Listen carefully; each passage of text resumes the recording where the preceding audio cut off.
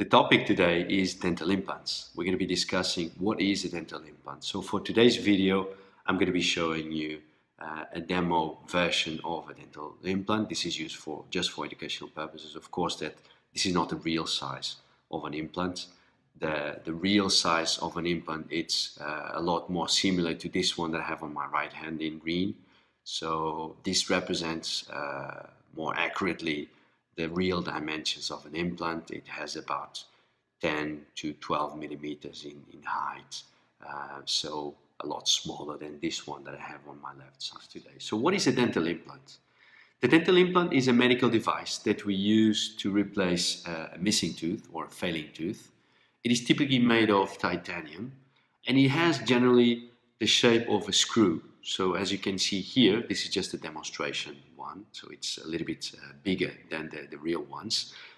It has the shape of the screw with some threads that will facilitate the insertion of the implant in the right location. And then, as you can see as well, the implant is hollowed on top. And this hollow that we have here, we call to this part of the implant platform.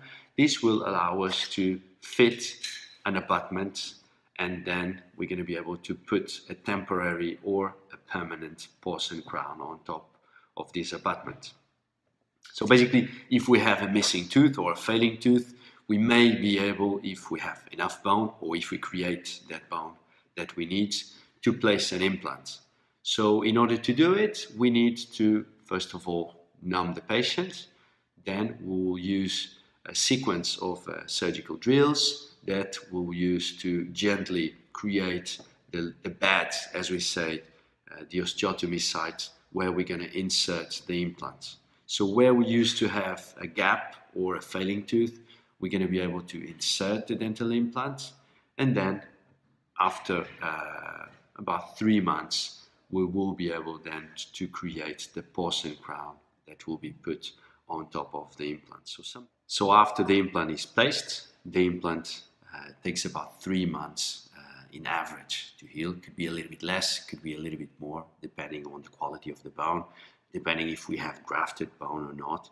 But the principle is that the bone will grow against the implant, and because the implant has this screw type of morphology of shape, the bone, by growing against this, will lock the implant in position. So then this can be used as a tooth.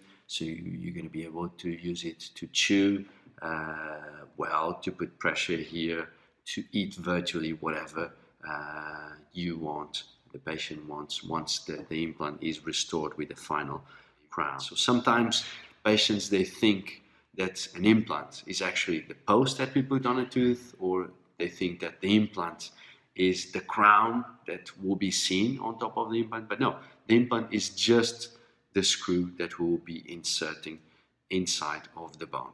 So the implant is one of the various ways to replace missing teeth.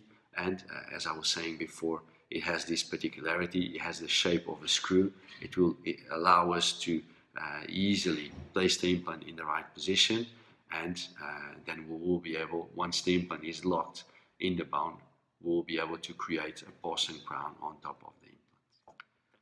I'd like to thank you for your attention today, and I'm sure that in the next videos we will be able to cover more items related not just with the implant, but also with the process of how the implant gets bonded against the bone. I will see you soon. Thank you very much again.